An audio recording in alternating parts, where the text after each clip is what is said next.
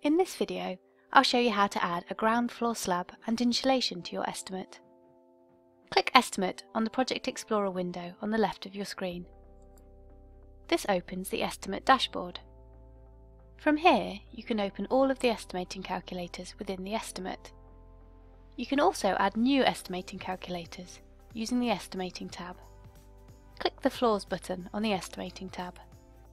Then select a floor type. For this example, we're clicking Concrete Slabs. The Concrete Slab component builder pops up, asking you first to select a specification. You can order the specifications by thermal performance, thickness, or rate by just clicking on the column headers. I'm going to select the Reinforced Concrete Slab, Insulation Below Slab, High Thermal Performance specification. You can have a closer look at the specification by clicking Review Specification, or if you're happy with it out of the box, click Next. The next screen prompts you to select a configuration. The rectangular configuration allows you to enter the width and length of the slab.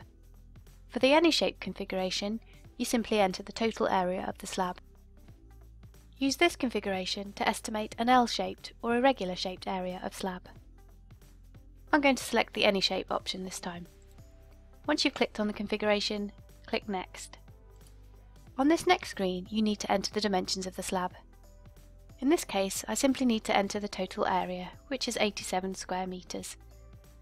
If you've selected the rectangular configuration, simply enter the length and the width of the slab. Once you've finished entering the dimensions, click Next. The final screen invites you to add any sundry items you need. Click into the Rate Quantity input box and type in the length of perimeter insulation you need.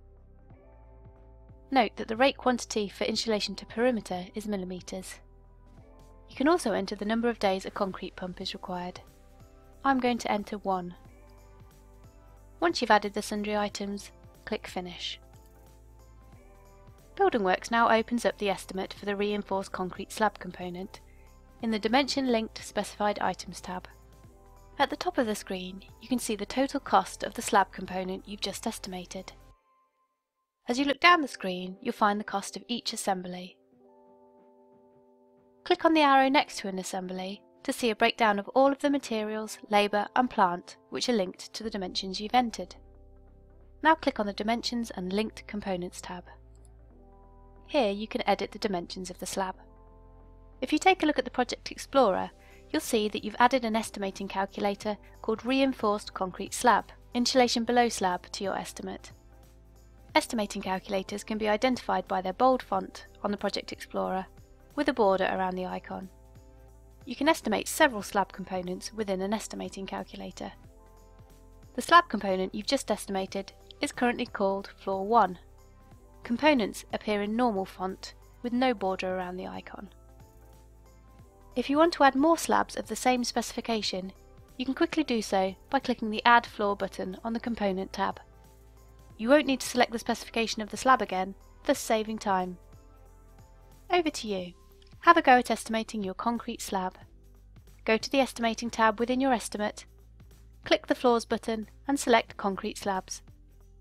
Work your way through the Concrete Slab component builder, selecting a specification and configuration, then entering the dimensions of the slab. Finally, add any sundry items you need.